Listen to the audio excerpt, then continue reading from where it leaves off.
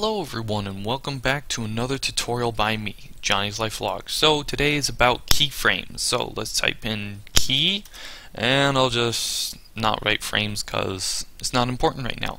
So get your video, double click that, import it, or you can drag it in from another file.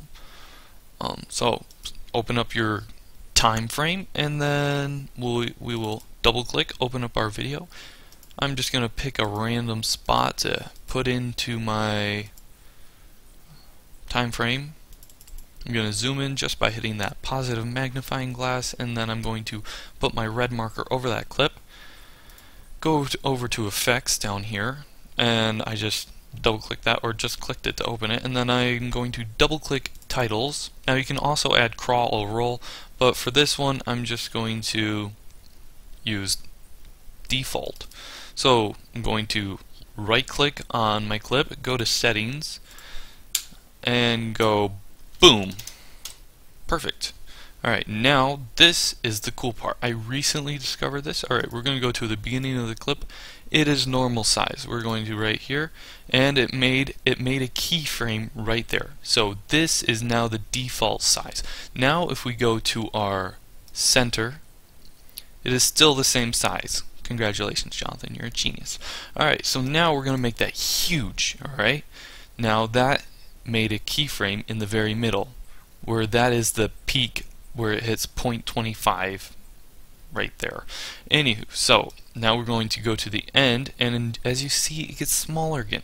So now we're going to create another keyframe that is big, so that now we've created two big keyframes and it'll stay big. I'll show you what I made. That I was throughout the using video, as and an it'll get anvil, bigger from the beginning. and I bought a new hammer, as you can see, which is it's a getting big. really It hit nice the hammer. climax. Bought it Now at it'll stay that big until I hit that final. Oops. It'll stay big until I hit this keyframe right here, in which it'll go back to the default size, which is originally this one. And for some reason it just goes back to default. So if you want to change that, you just put the red thing, I really drawn up blank right there, put that over it, oops, and you just drag this size. Make sure that this is highlighted. It has to have that blue gold glow. It cannot be dark like that, otherwise it will not set keyframes.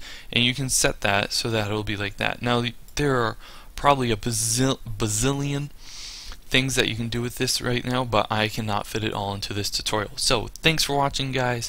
Hit the like button and leave a comment if it helped you. Leave a comment if it didn't help you, more importantly, because then I will try to help you figure it out, and I'll probably learn some things myself along the way. So thanks for watching, guys, and wait for it. Bye.